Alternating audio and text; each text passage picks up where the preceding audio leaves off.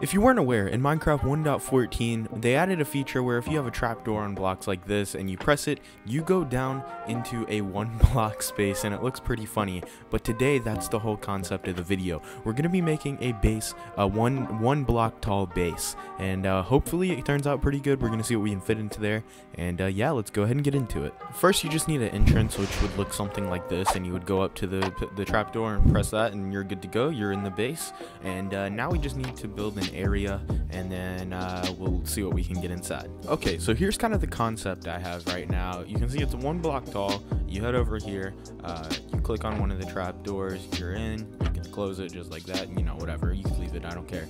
And then you come into here and you're in a 1 block area. As you can see, I'm basically swimming on the floor. And then if I head over here, what I'm thinking is having a multi-layered base. Now I have to think of a way for this to actually work, because if I do go in this hole, then I'm back standing up, and then I have to press another trap door to go back down into this layer, which I still have 2, so I can walk around. So I have to figure that out. I think I might have an idea, and I'll be back when I'm done.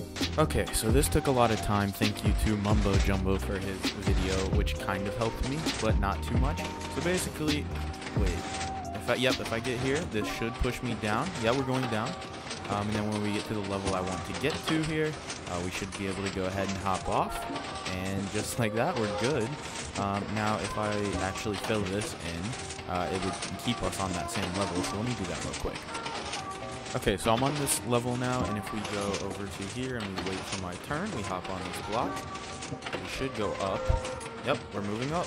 And just like that, we have a nice little I don't even know what dimensions this is, a piston elevator that works in the base, and it's very compact, very small. I hid the redstone pretty well. Let me show you guys how to actually kind of get around and turn this off. You press this right here and it stops the whole system. I need to make a way so we can probably hit that button from every floor. So I'll figure that one out once we get started here. But now let's actually get into the build itself, like the interior of what I want. So first floor, I'm thinking like a nice little apartment area where it has all of the needs that you ever, like, you know, the furnace, the crafting bench, stuff like that, right up in this top area. So let me clear the inventory here, and let's go ahead and just grab what we need. Furnace, a crafting area, some chests. What else can we fit? A jukebox, I guess. What else would we want in a area like this? A bed, maybe, even though that won't work, so it's probably not worth it. That's probably about it. That's probably all you need up here. So we can just kind of move these around as we please. We can do like a crafting bench that blocks all that light, but that's fine.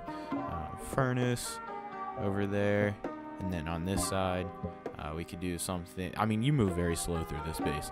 We could do some chests over here. Why not have a little bit of storage? If I actually make the roof slabs, then we can get through this, but I don't have it as slabs because it looks better. But I probably should change it to slabs so that we can open the chests in the base.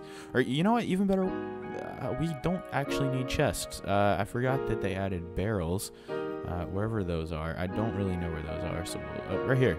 We can actually just use barrels for storage, because they don't require any space to, you can just open it just like that. So we can just have a bunch of barrels over here, and it looks pretty nice actually. The way it looks with the white is not bad. So you just add that in, and yeah, there we got the storage. We got the basic stuff over there, and then I guess just for looks we can add the bed and stuff, even though it doesn't really, it won't help at all. You just throw the bed right over here. I mean, you can't really sleep in it, but I mean, that's kind of, what else would you need in the first floor? That's your basics right there. If I'm going through stuff, I don't see anything else you would really need necessarily. So that's probably it for the first floor. We'll leave it at that, pretty minimalistic. And then on the other floor, we probably should do some farming and stuff like that. So I got to figure out a design for that, and I'll be back. Okay guys, so I made the first farm over here in the very small base. So you come down to this floor and you have this right here. So you got to stay behind this block. You put down your carrots or whatever, it grows, shoots it out, and you just keep doing this over and over, and it keeps growing and stuff like that, and it works perfectly. And it's very small, very compact, blends in just to the side of the wall.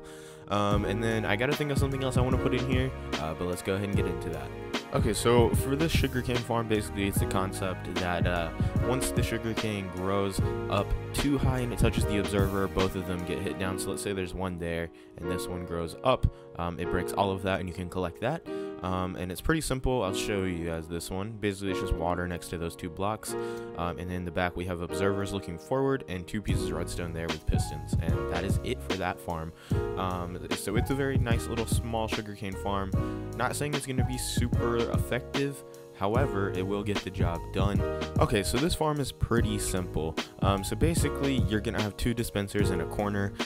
This one is going to need a lava bucket in it, and then this one is going to have eggs in it. So I already have some chickens in there. So basically, I have a hopper set up right where the chickens are. So they drop an egg, it goes into the hoppers, into the chest, which hasn't happened yet because, you know, they haven't done anything yet. I just put them in there.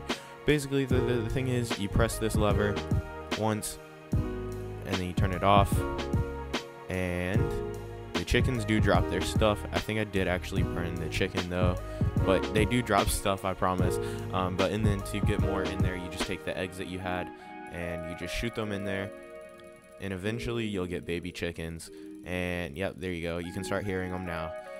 So you have the baby chickens, they'll grow up, and then you'll have more eggs and stuff. And yeah, for the farming level, I would say that's pretty good. You kind of have what you need here. You have like the actual crops, you have sugarcane, and you have the what's it called, the chicken for food. So that's not bad for this level. And let's see if there's anything else I should probably do to this base. Just a little update on the sugarcane farm. I actually found that if you put the hopper minecarts under the sugarcane, when it breaks, it'll actually all go in there and you can just pick it up like that. So that way you don't have to come over here and collect it and worry about it despawning. You can just actually AFK and it'll produce it. So that works out pretty well. Now with this sugarcane farm, I've only made it small just to kind of show that you could put it in this kind of base. You could make it bigger. You can make it a whole wall if you want to. I'm making everything kind of small. The base isn't going to be filled up.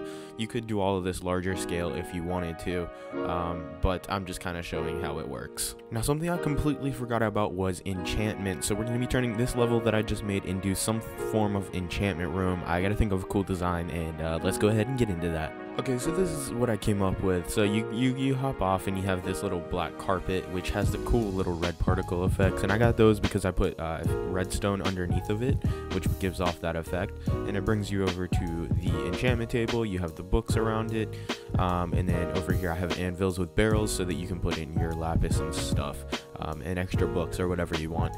And yeah, so that's pretty good, and that's pretty much it.